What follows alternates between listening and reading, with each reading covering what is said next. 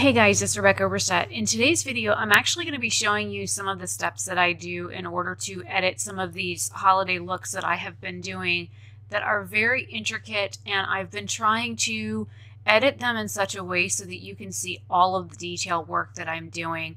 I know that these looks are not for everybody, but I just wanted to show you some behind the scenes. I've had people ask to see how I edit things, and I wanted to include this in a video so that you guys could see just how much work goes into editing one of these types of videos. I've done 8 holiday looks so far. I still have 2 to finish editing so I can get them up, for the next couple of days. But I wanted to show you, these are some of the looks that I have created just this month of December. I did not film any of these. I started filming them in December, and then I realized that, once my friend tagged me in these looks, there's some of these shades that I didn't have. So I had to scramble and try and mix shades to get them to match the pictures that I was trying to recreate as closely as possible. The looks that I did can be difficult. Some of them were time consuming, but every time I filmed one of these videos, I tried to make sure that I tried to keep my head in focus of the camera. I made sure that it was zoomed out far enough so that in editing I could zoom it in. And then in order to shorten the length of the actual videos, I went ahead and I left everything at real time so you could see exactly how long it took me to do these things. But every time I looked down, every time I hunted for a brush, every time I color switched a brush or got water on a brush or was mixing colors or anything like that, anything that took more than just a few seconds to look down, grab a color, and then look back up, I cut all of that out in order to make the videos less lengthy. So hopefully you enjoy this editing clip that is fixing to be coming up. I recorded this on my phone one morning when I was editing, so hopefully this gives you an insight into how much work goes into one of these videos. Enjoy! So I have talked about this in past videos where I say that I cut quite a bit out. Each one of these little lines is me making a cut. I just finished zooming this one in. I want to show you something. So here's the zoomed in part, and there it is without the zoom. So I take these clips and I have to resize everything. And then I have to make sure everything fits in that frame.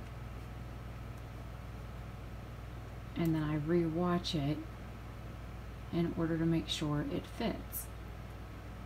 And I've got from here out to finish. The rest of this is done. I also come through, and if I need to bulk mute something, I just select it and then mute it.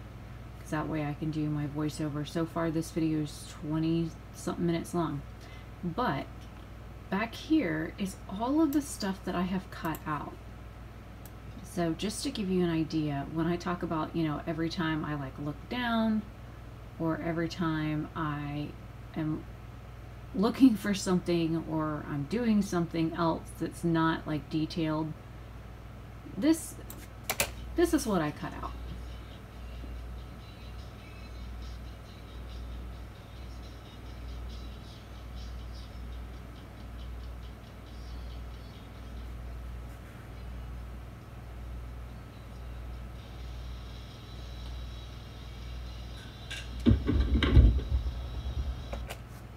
Okay, so just to give you an idea, this starts at 25 minutes and ends at 38 minutes and 21 seconds. So far right now the video says the length of the video is 38 minutes and 20 seconds total, right? So I'm going to take this and I'm going to go boop. The video is now 23 minutes and 30 seconds long, and I haven't added, this is the picture of the look I was recreating, and then of course I've got my pictures that I need to add of the stills that I took. So that gives you an idea of just how much footage I cut out of this video.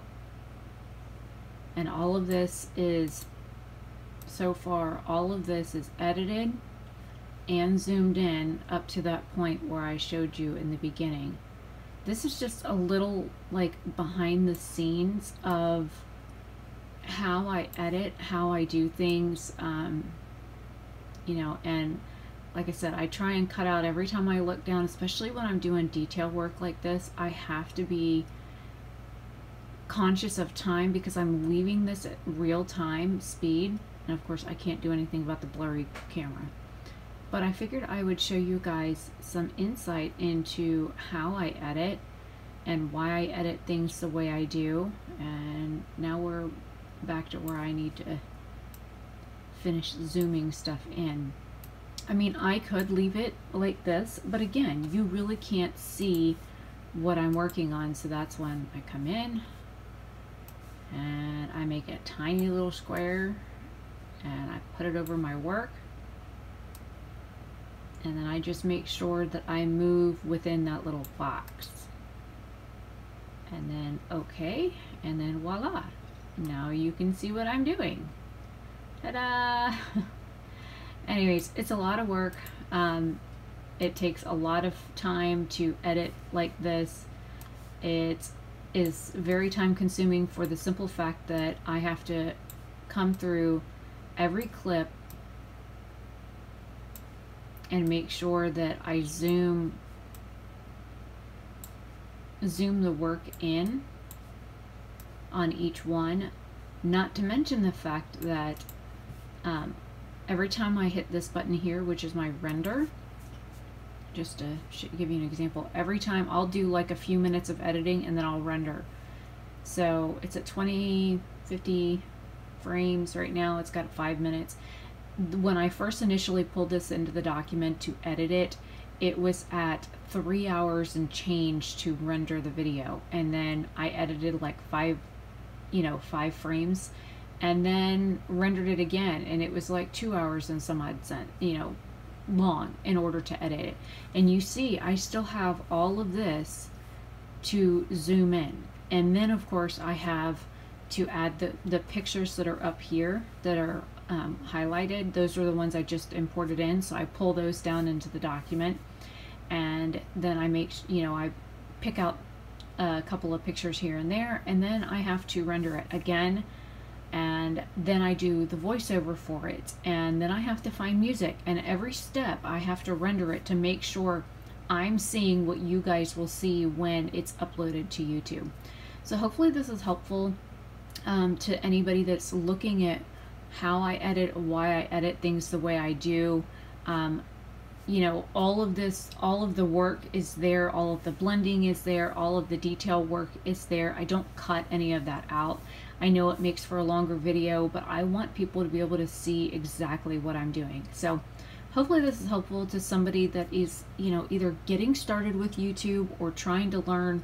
This is Wondershare Filmora 9. I'm like on version 10 point whatever. It's the latest version that they have. After 8.7, when they came out with 9, they did away with this render feature right here, where we didn't have a way to do what's going on right now, and the audio wasn't syncing up with the video, and the playback was very jolted. It was like you would see like the video clips jumping, and it was very, very bad. So I'm glad that they updated this, and gave us some of the features back. Also, there's other features that I have learned recently or within the past few months of farting around with the software and figuring things out, that if you guys want more in-depth videos on just how I edit, how I try and get as close to where the work starts frame-wise, and then make that cut there so that any of the dead space is cut out, I can do that as well. But I figured I would give you a behind the scenes look at what I do editing wise, how I do it, and why. So let me know if this video is helpful. I'm probably going to post this on my main channel, and then of course this will be a vlog clip that goes into something for my second channel, so it'll end up on both channels eventually.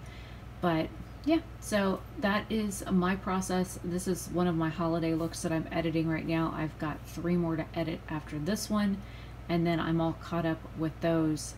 So yeah, I will see you guys later. Hopefully you all are having a fantastic day or night wherever you are, and I will see you later. Bye.